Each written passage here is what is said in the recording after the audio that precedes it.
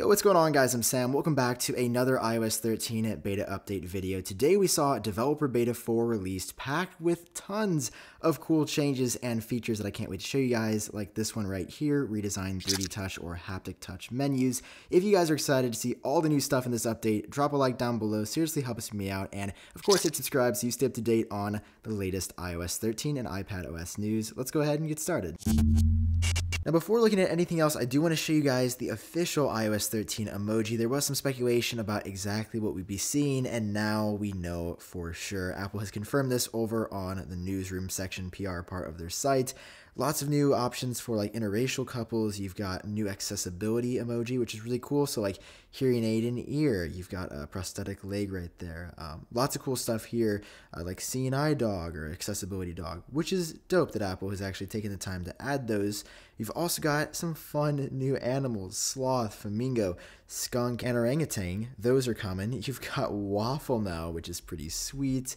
It looks like those are falafel, and then you also got butter emoji, and then garlic for when somebody's got that stanky breath. Yawn emoji, probably my favorite out of all these. Some new outfits right here you can throw around in a group chat. Also got this right here, you know, banjo. That's either parasailing or like parachuting, kite and yo-yo. Lots of good additions, and I feel like Apple did a pretty good job this year. But you know, I'm almost starting to think, guys, as you probably are as well, like what else is there to add? I feel like our emoji appetite has just been getting steadily fed since like iOS 8 now. And they've been doing really good adding new stuff every year, especially stuff I'm not expecting. But I mean, there are only so many objects out there in the world, so who knows what they'll add in the future, but this is the official list for iOS 13. All right, so kicking things off over on the home screen, you'll notice this one immediately. Great news if you have an iPhone XS or any other 3D Touch enabled device. It seems like they have finally, guys, after 4 betas, after weeks of waiting, fixed 3D Touch. It's not perfect, as you can see right there, it sort of misfired, but it's finally almost back to where it was, where,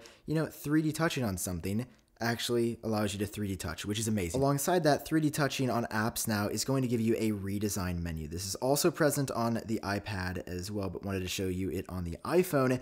And now when you're in this window, you can actually like drag this around to move the icon, which is really weird. I actually don't like it at all, considering the fact that there's actually a rearrange apps option now, which is super random because if you tap on that, you go into wiggle mode. And the reason it's there is because if you do that now, like it sort of still goes into wiggle mode, but it's a little bit more confusing because of haptic touch, like an action is actually performed. So for everybody that's going to be confused in that transition, we have the rearrange apps button or toggle right here, which is nice.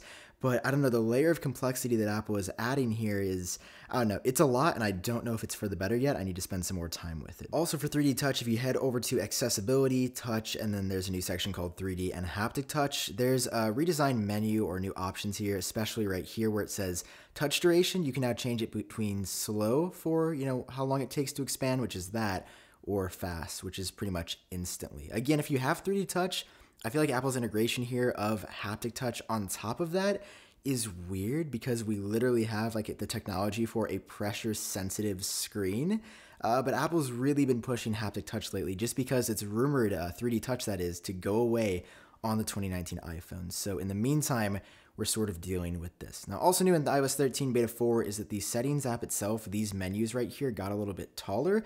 Don't really know why, and I think it's a bug because you'll notice that the icon and text next to it is sort of offset. It doesn't appear to be just right yet. So that looks a little bit different too. Sliding over to the widget view right here, the edit button is just a little bit different. No huge update there, but it's a little design tweak that I thought you guys would enjoy. In the Messages app, if you want to send a voice message just like this, the icon has been tweaked. This interface is honestly the same, and it's so easy to accidentally send the voice message, which is, you know, I've seen that a few times in a number of group chats, but this icon itself is a little bit different, and I like it. It feels like it's like warning you, hey, you're actually sending a voice message, versus I believe it was a microphone icon, which almost made you think it was dictation, and it was not.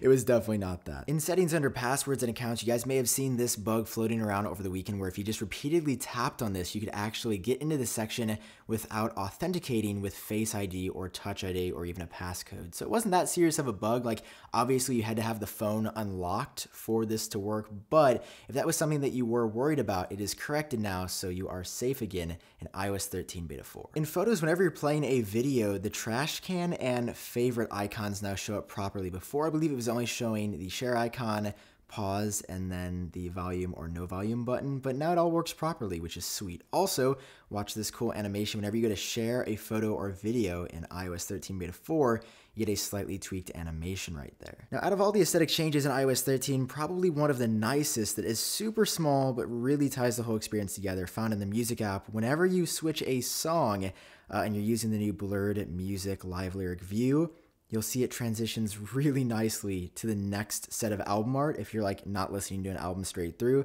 listening to a playlist with a lot of stuff in it. It looks amazing. Again, really small change, but before it would abruptly change from like blue to orange and just not look that great. Also in iOS 13 Beta 4, just barely, the share sheet seems to be a bit more translucent or transparent, but it's really hard to show. I think it's a small change. It may be a placebo. I could just be seeing this, but I feel like it's a little bit different. Alongside, again, I saw somebody post about this over on Reddit. The blur on folders also appears to be a little bit different as well, but I'm not sure if this changed in Beta 4 or if that was like Beta 1, Beta 2, or Beta 3. I like it though. It's like you can almost see the content trying to peek out from behind. Inside of the Activity app, there's a new section called Trends, which is actually super cool. It'll sort of like animate each time and show you know where you're doing well and where you need to figure your stuff out. There's now a new section saying, you know, where it needs more data. So stand minutes, cardio fitness, walking pace, running pace. To be fair, I'm a little insulted that it says that because I definitely have tracked walks and runs through my watch multiple times before. Also done cardio, which is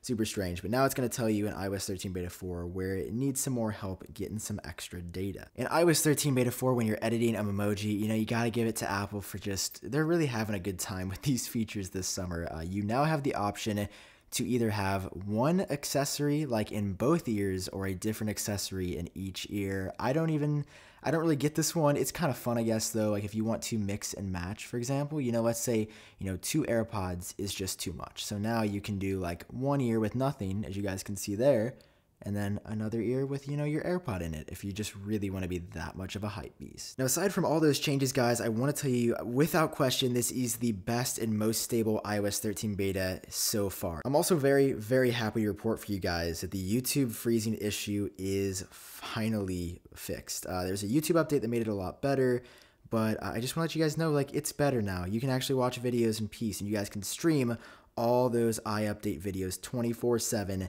nonstop until your device dies, and then you recharge and you keep watching. So if you were watching YouTube a lot, you notice those issues. Those are fixed now, alongside like the touch delay.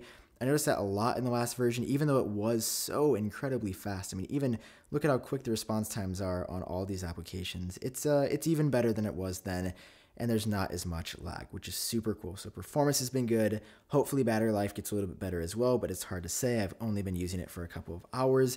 In the meantime, I hope you guys like iOS 13 Beta 4 continues to go in a good direction, and let me know if I missed any changes or anything else cool that you saw. Tell me about it down below in the comment section. Hit like if you enjoyed it. Hit subscribe for more. I've been Sam. Hope you guys are doing well. I'll talk to you all in my next video.